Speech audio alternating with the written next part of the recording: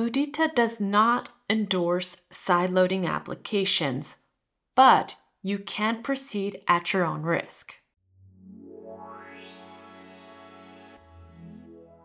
Now, if you love the Mudita Kompakt, but there is just one app that you need specifically in your day-to-day life, you do have an option. And that option is to sideload it. Now, if you haven't sideloaded any apps before, I highly recommend checking out other creators who have.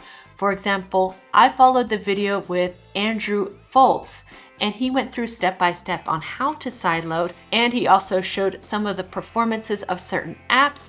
This will give you a better picture of what it's like to sideload onto the Kompakt directly. Now, this video will not be showing you how to sideload, and if you want to see that, again, check out Andrew's video. I'm going to link it down below, and you can check it out there. Now, sideloading seems like it's a complicated task, but all in all, it took me about 10 minutes to sideload onto the Mudita Kompakt. You can go into your settings, activate the developer options, and then you can go from there to install ADB and install the desired app store. I, like Andrew, chose to go with Aurora Store. Aurora Store is like the Google Play Store, but more privacy focused. You have access to all the apps you could possibly need, but with one big caveat. Will those apps be optimized for a small e-ink display? Now, again, Mudita does not endorse this process, and there are some risks involved when sideloading apps onto your device.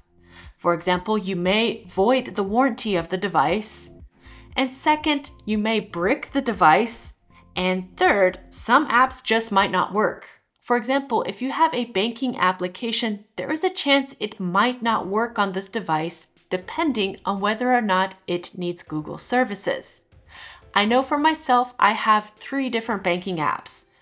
2 of those apps are fine to be sideloaded because they do not rely on Google services, but I have one app that doesn't work. Even though I've downloaded and installed my banking app, not all the features work as designed. And that's to go with all of the apps I've used so far. Keep in mind, this is a specific type of device. Not only is it an e-ink device, but it is also a smaller form factor than most modern smartphones. It has a 4.3-inch display. When I downloaded my banking app, everything worked perfectly except for additional options such as wire transfers and being able to access certain menu options because I couldn't necessarily see anything and I couldn't access the specific options.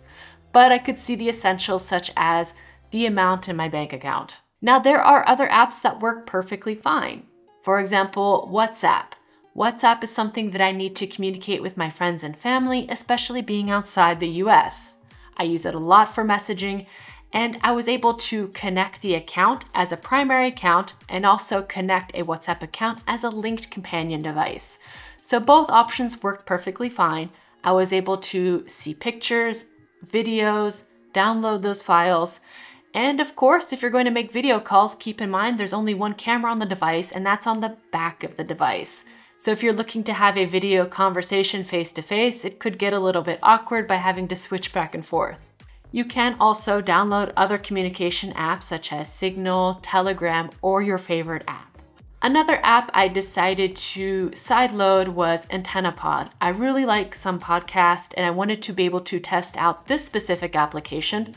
I like to use it for streaming as well as downloading podcasts to listen to later offline. All of the features worked perfectly fine and I was able to do that with no issues. Another app that I decided to test out was Magic Earth.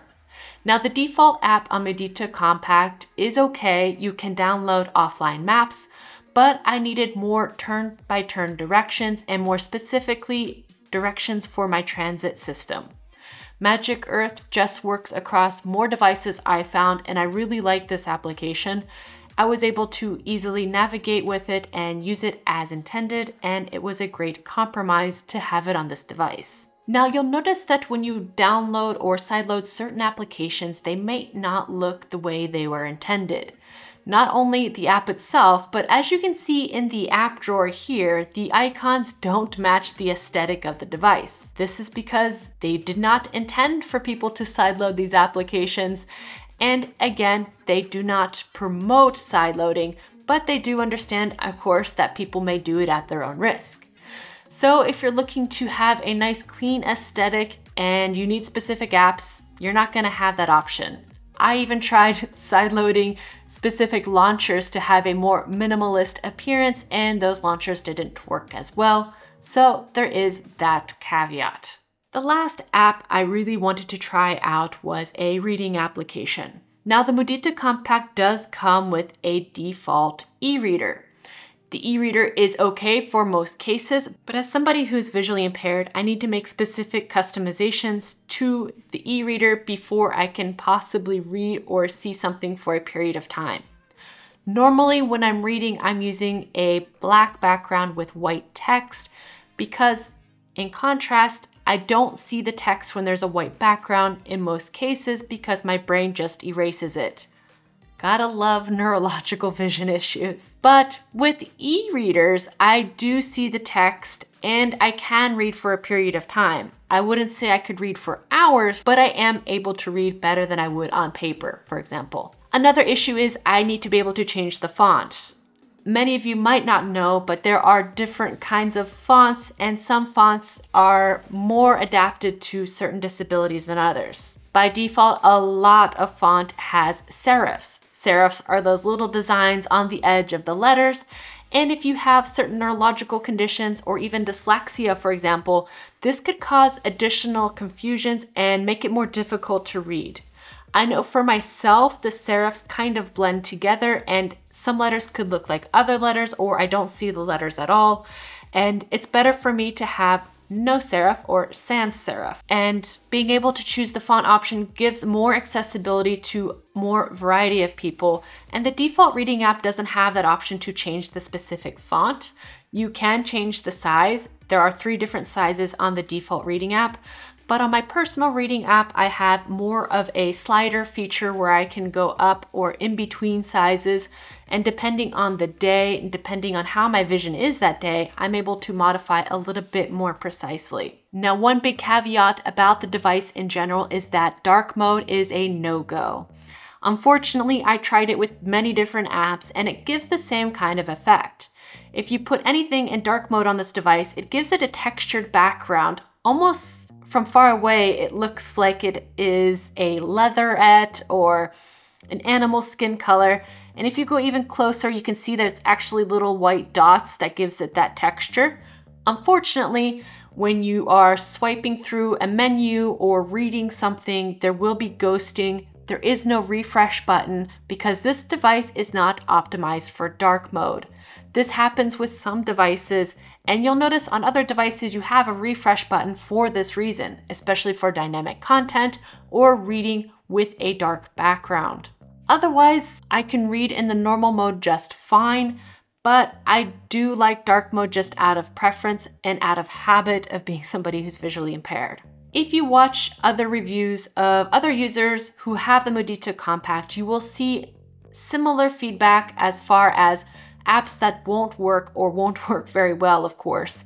Keep in mind there's only 3 gigs of RAM on this device, so if you're looking to game, watch videos, or do anything that's very demanding of the device, it's not going to be optimized for that, and it's not going to look good.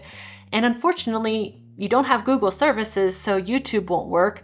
You'll have to find an alternative method to watch your YouTube videos. I recommend F-Droid, and there's a multitude of different apps for that. But again, YouTube does not like that. So I won't go into specific details. In regards to performance of sideloading, you will notice that the device will lose a lot more battery life when you sideload specific apps, especially those apps that are continually updating. I'm talking about you, WhatsApp.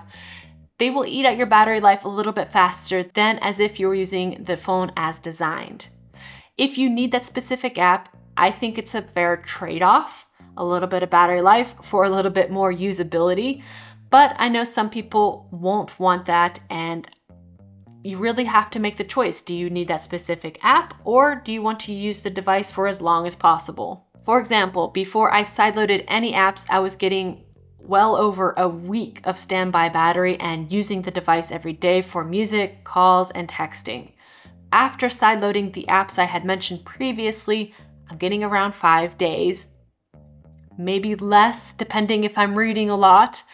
But honestly, I think it's still excellent battery life for what you're getting. So overall, if you're going to sideload, you have to make that decision. Is it worth the risk for you? I know for myself, I need specific apps such as WhatsApp, and I'm willing to make that trade-off in the risk of potentially bricking my device, of course, or voiding the warranty.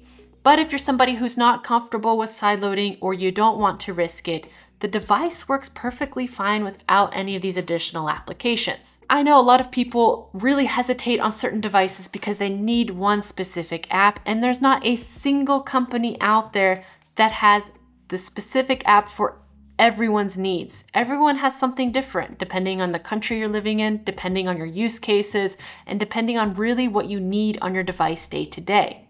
I think sideloading is a compromise for a larger potential crowd of people who want to use this device but have a specific app in mind they need to use every day.